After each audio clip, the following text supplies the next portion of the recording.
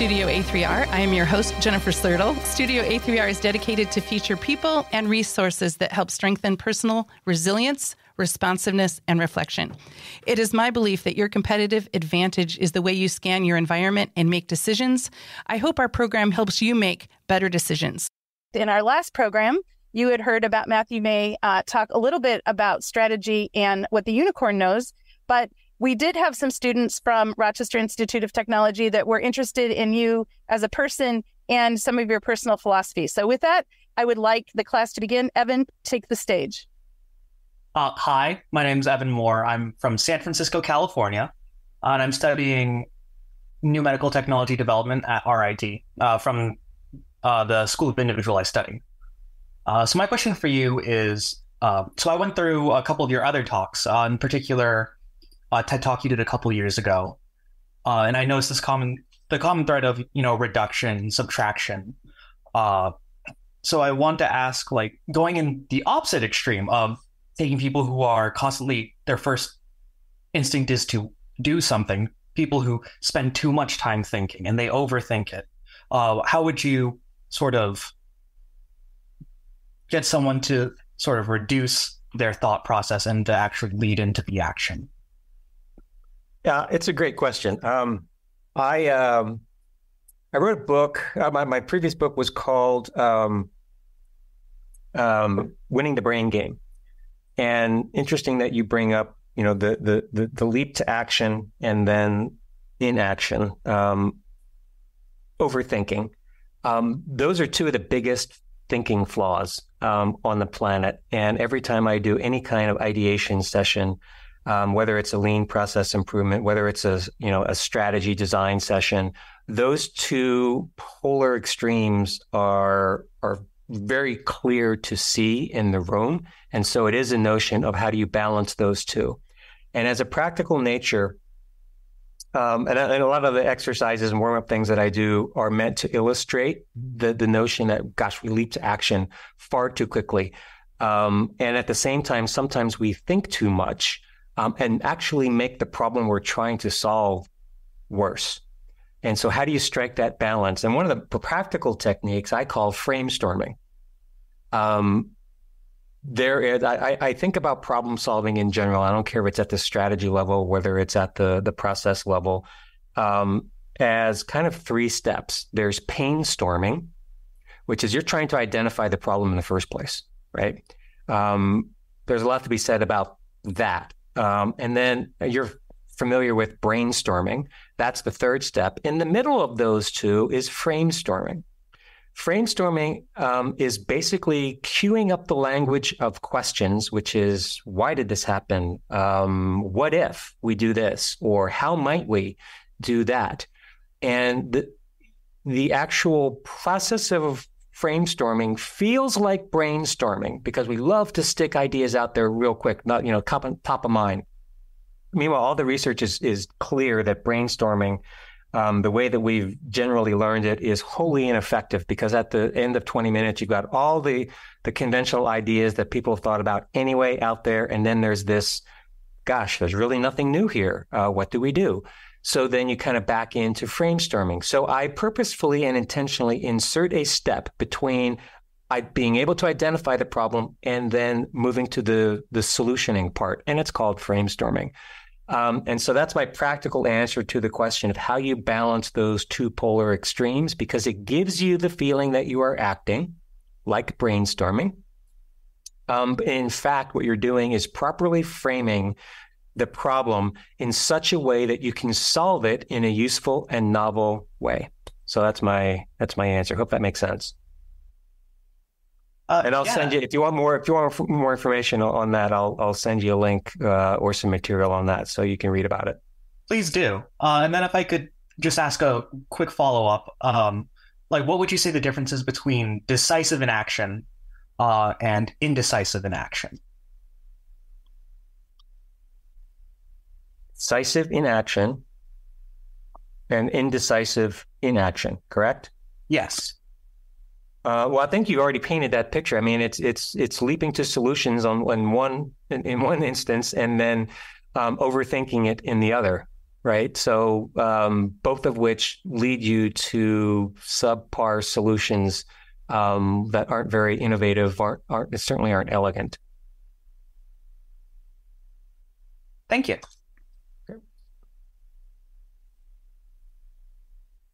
Hi, I'm Kevin. I'm studying makerspace technology through the School of Individualized Study. And my question, I guess, is a little bit more like personal for me, but as someone who's done a lot, written a lot of books and worked on a lot of projects, how do you stay focused on all of those and kind of keep your motivation up while you're balancing all the other stuff? Great question, because it has evolved over time. And I should dovetail into what Jen was talking about earlier. I would love to tell you that I've had this wonderful plan of my career that I had all this thought out, but it has been a lot of serendipity and kind of being in the right place at the right time and a lot of happy accidents. But I think there's a law of subtraction that I referred to as, it goes something like this: creativity thrives under intelligent constraints. And one of the nice things about business writing in particular is that you work under deadlines. So when you write a business book, and a lot of people don't know this, you don't write the book first. I mean, you can, but what you generally do, especially if you're going to try and get a large, established, traditional book publisher to publish the book for you, is that you submit a proposal. And often at times that proposal is just kind of a basic book marketing plan or a book business plan. I actually just usually do a 1 to 3 page concept and pitch that. And once that has been accepted, then you come up with the date of delivery of the manuscript. And I just back into that date, so that I know, for example, in What a Unicorn Knows, I had the framework in my mind. That's about it. I had the 5 principles that I wanted to talk about. That's about it. I hadn't written really any content at all. And when the contract was signed, I knew that I had basically 6 months to deliver that manuscript. And I had essentially 6 chapters to write. So 5 chapters plus an introduction. I know from experience, and this is going to sound really, really boring, but I know how many words I need to produce in what given time period and how my editing process goes. And that's what keeps me motivated, is that if I don't turn in that manuscript, I have a publisher, an editor that I now affect his or her work, because he or she is juggling other books, and I don't want that to happen. So what keeps me going is the constraint of a deadline. And that goes for every single book that I've ever written. And how do I stay engaged so that I make that deadline? That's just discipline. There's no secret sauce to that. I know that I can't write while I'm working. So I have to do it in between the cracks of other things that I'm doing for real work. And I learned that from Toyota. So Toyota is a company that implements 1 million little ideas a year, many of them out of the factory environment. Factory workers are making little tweaks during their lunch and mid-morning breaks, staying late, doing things on their own time. I happen to write from 4:30 to 7 in the morning when I'm in the throes of writing a book. I know that at 7 o'clock, the house wakes up. There are too many distractions. Things go from quiet to unquiet. And then I do my editing and rereading what I wrote that morning, that night, when everyone has gone to bed. And oftentimes I find that I'm like, I can't even understand why I said what I said. And I'll just go back and rewrite it the following morning. So that's my answer. Awesome. Thank you. So Patrick isn't here, but he was prepared. He's also a student in the School of Individualized Studies. And for those of you that don't know, at RIT, the School of Individualized Studies has a series of cluster classes and really allows you to customize your own class. Before, some students were concerned because it was less mainstream, but I think as we go into decentralized and distributed education, I think those students that are in the SOIS program have a lead-in, because it really is affinity-based learning, which is fantastic. And Patrick's question really was kind of like, you have written 6 books. Do you have an affinity towards one of them? Is one of them more favorite than the other? Are they like children? What do you think of your own work, and what is your favorite? I do have a favorite. Interestingly enough, is probably the worst performing book. It's called The Shibumi Strategy, and it was a short fable. And the reason I like it so much, it's fiction, but has a practicum at the end. Kind of like if you ever read any books by Patrick Lencioni, sort of in that genre. But the reason that I love it, there are a couple of reasons. One, like my very first book, it was an accident. I didn't mean for it to be a book. It started as a story, and I just shared it with my literary agent at the time, and he said, "I think this could be a book." It came out during a time when people were kind of struggling, as we did a couple years ago, and the pandemic came out and written during the financial crisis of 2008, 2009. It hit the shelves 2010, and it was based on an amalgam of true stories of people that I had known in my career, in my personal life, that had a sort of personal breakthrough or professional breakthrough. And I took bits and pieces of those stories and crafted characters out of them. And basically I wanted to answer the question of how would you engineer a breakthrough in your life? And I wanted to overlay some of the Eastern philosophy that I had learned while at Toyota. So there's a lot of Zen principles in there and Japanese management concepts. And I had sort of the mysterious, you all seen or heard of Karate Kid, where it's wax on, wax off, Mr. Miyagi. Well, I had my own Mr. Miyagi, but she was the main character's son's Aikido teacher. Her name was Mariko. And she departed or imparted all the wisdom in the character and his struggles. So that's my favorite book. It's I don't know if you guys can see this. It's The Shibumi Strategy. I'll put links if you want, or Jen can provide a powerful way to create meaningful change. Tiny little book. It's probably, I don't know, less than a plane ride to read it, but it's my favorite book. And the other reason is I got people who it changed their life and it hit them at just the right time. And they wrote to me telling me that. And so that was kind of a very cool thing to me anyway. I think honestly, like my book, Strategy, Leadership, and the Soul came out in 2010. And I think this 2023, I think people are more interested in transformation themselves. And I think leaders and organizations are realizing that the constraints are their own constraints. So I'm wondering if you even, either reissued it or just if we began circulating it. I suspect you'd even get greater readership now, and we'll certainly make that happen. James, I've given it away. I when COVID hit, I know that when people were losing their jobs, I just gave the PDF away. I didn't let my publisher know. So I just gave the whole PDF away. So I'll send it to you. You can share it. No, it is so important. And I think another thing that I really appreciate about you and your presence, your articulation, but the word eloquent and elegance. There's so much design thinking and even the way in which you're responding here. So I'm really hopeful everyone will take note. We'll go with James, and then Matthew, you will have the last question. Thank you. Hi, I'm James. I'm also from the School of Individualized Studies. I have a focus in mechanical engineering and innovation management. So a little bit more on the innovation side of the engineering field.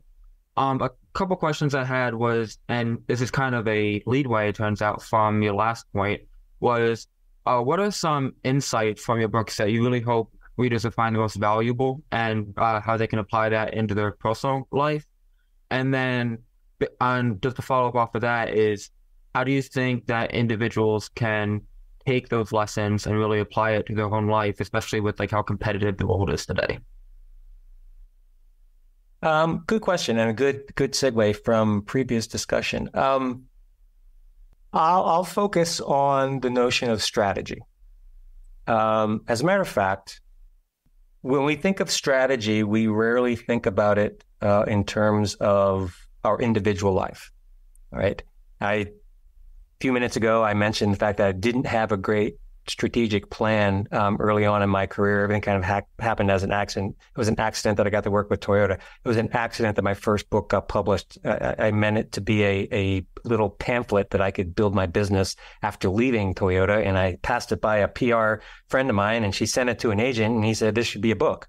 It was just an accident, right? Just happy accidents. But that it woke me up to the fact that, accidents might not be the best strategy long term. Hope isn't the best strategy, and maybe I need to think about that a little bit better. But strategy in general, when I learned it in business school, I hated it. It was completely left brain. I'm a recovering MBA, in case you don't know. But Wharton School probably gave it away in Jen's introduction. So, I was a terrible finance, analyst kind of person. I hated strategy the way I learned it. I have an underdeveloped left brain is my point. And I got too much on the right brain until I met a gentleman by the name of Roger Martin. If you don't know who Roger Martin is, it wasn't all that far from where you all are located. He ran the University of Toronto's Rotman School of Business for 15 to 20 years. Became a close protege of his many years ago. And he taught me this framework called Playing to Win, and it forms the basis for the first chapter in What a Unicorn Knows. But the very question that you just asked is the very question that link that I put in the chat, which is now almost 10 years old. Do you have a career strategy, a personal strategy? And because of the way that he defines strategy as a set of integrated choices that are designed to position you in such a way that you realize superior value. If you think about those words, isn't that kind of what we're all doing? It's why you're in school.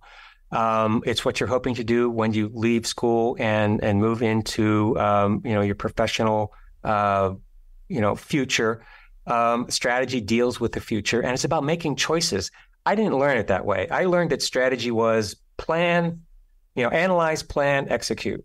The way that he teaches it, it's about choosing. It's about reverse engineering those choices and asking what would have to be true for those to be a good set of choices. What would have to be true for those to play out the way I'm thinking about it? And then anything that seems to be worrisome, gives you the willies, keeps you up at night, you test it out real quickly so you don't spend a huge amount in terms of resources, time, money, effort, all of those things. And so the link that I put in there is a quick answer to the question of how do you apply this to your personal, professional life. I got one of the folks that wrote a blurb on the cover of the book. His name, or inside the cover, his name is Ken Kravanek. He runs a home building company up in the Pacific Northwest. Wrote to me, someone that I've known for years, and he said, this book has personal application, and I'm going to introduce it to my church group. So I think, without sounding too arrogant, that, and perhaps by accident, I do believe that the principles in this book, if you take them as a holistic set of guiding principles, and I mean that in a very, very literal way, not a prescription, not a process, not a practice, but principles to guide you as vectors, and you balance those out and apply them to your career and your personal life, your professional life. I think it should work. And he's just a data point of one. But here's my answer. You've been listening to Matthew May, and my hope is that what you hear are a series of considerations. I think one of the most respectful ways in which Matthew May leads is by giving suggested frameworks. And I do see a lot of people want to plug and play. And I think being on the authentic quest of what is elegant, what works, what creates harmony, what creates congruence, these are all things that all 6 of Matthew May's books share. And I have really enjoyed having the School of Individualized Studies students be part of this program. I want to thank Scott Fitzgerald at Rockbox Studio, our producer, and also our sponsor, executive coaching and strategy company, Agility 3R.